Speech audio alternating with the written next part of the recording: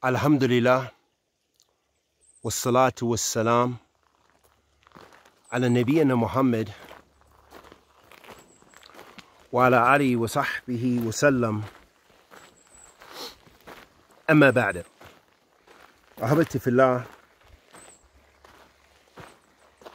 Listen to this hadith of the Prophet sallallahu alaihi wasallam, who shows us the importance of Tawheed, worshipping Allah subhanahu wa ta'ala alone, unlike the calls of others who say that Tawheed can be studied in a few minutes. We're tired of Tawheed. Tawheed, it's okay, but, I know Tawheed. But if we ground ourselves and implement Tawheed in our lives and practice the sunnah of the Prophet sallallahu alaihi wasallam, we can be assured of success, even if our deeds are few. So it shows us the importance of Tawheed and ibadah and sadaqah. Listen to this hadith of Abu Dharr radiyallahu ta'ala anhu. He reported, I was walking with the Prophet sallallahu alaihi wasallam on the stony ground in Al-Madinah in the afternoon when Uhud Mount came into sight.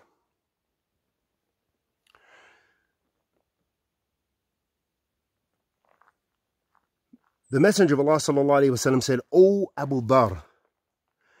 I said, O Messenger of Allah sallallahu alaihi wasallam, here I am responding to you. He said, if I had as much gold as the weight of Uhud, it would not please me to have a single dinar out of it.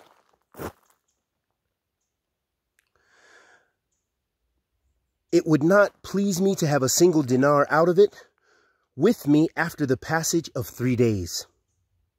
But I would hold back something for the repayment of a debt. I would distribute it amongst the slaves of Allah like this, and like this, and like this. And he, the Prophet ﷺ, pointed in front of him on his right side and on his left side.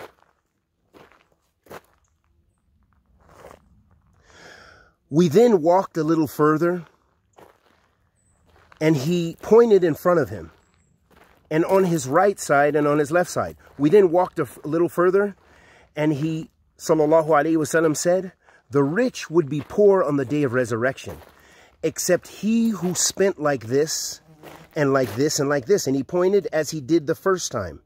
But such persons are few. Then he said, stay where you are till I come back to you. He, the Prophet, sallallahu alaihi wasallam, walked ahead a little further in the darkness of the night and disappeared from my sight.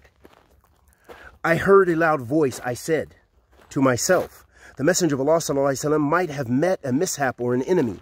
I wish I could go after him, but I remembered his commanding me to stay till he came back. So I waited for him. And when he came, I made mention of what I heard. He said, did you hear that? I said, yes. Then he said, it was Jibreel, who came to me and said, he who dies among your ummah without having associated anything with Allah in worship will enter Jannah. I said, even if he committed illicit sexual intercourse and steals, Jibreel alayhi salatu wasalam said, even if he has committed illicit sexual intercourse or steals, ruwahu Bukhari wa Muslim. In this hadith, ahabati fillah, it shows us the importance of actualizing Tawheed, that to never ascribe a partner to Allah subhanahu wa ta'ala. And that requires knowing what Tawheed is and knowing what shirk is.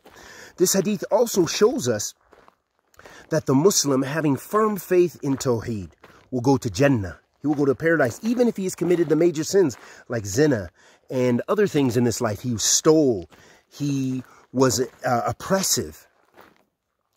All of those things can be expiated and forgiven by Allah Azza wa Jal. And that shows us the most important thing. That doesn't mean all those other things aren't important. All of it is important to be righteous and to be a practitioner of Iman. And that shows an illustration of your Tawheed and your Iman. However, if you never ascribe a partner to Allah subhanahu wa ta'ala, never committing shirk, haqqaq Tawheed, give Allah subhanahu wa ta'ala's right, then this is your path to Jannah. And we ask Allah subhanahu wa ta'ala to bless us with Jannat al-Firdaus. Wa sallallahu wa sallam ala nabiyyina Muhammad wa ala alihi wa sahbihi wasallam.